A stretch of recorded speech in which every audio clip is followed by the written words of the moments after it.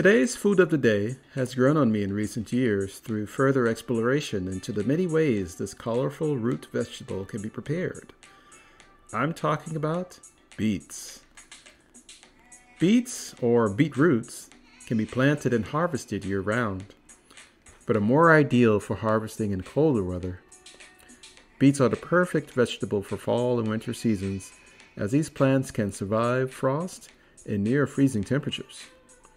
The round beetroots can grow as small as golf balls or as large as bulbs similar to the size of turnips.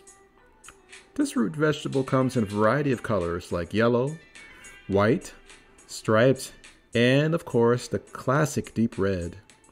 Historically, beetroot and the leaves were eaten and sometimes used as medicine. Beets were very prominent in ancient Greek, Roman, Armenian, and Arab societies. But between the 17th and 18th century, Eastern European cultures would introduce the world to borscht, which is a delicious sour soup infused with beets and other wonderful veggies. This dish is often topped with sour cream. It's one of my favorites.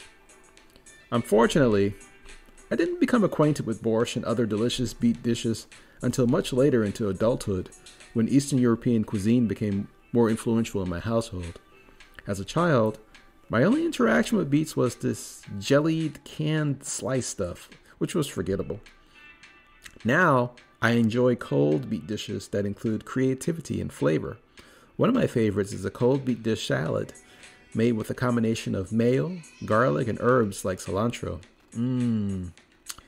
Over the past few years, I have come to appreciate the beautiful variety of cuisines that can stem from beets. Included below are a few links on the different ways that this powerful vegetable can be cultivated, prepared, and stored. Of course, beets also pack many health benefits. They are light in calories and high in micronutrients like iron and vitamin A.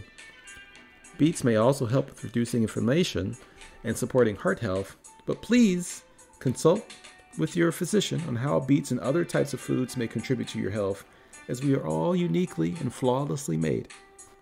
Now, I plan to continue enjoying my beets, but in moderation. I am certainly excited to try new varieties in the future, and I hope you do too. Do you enjoy beets? Do you have a favorite beets recipe?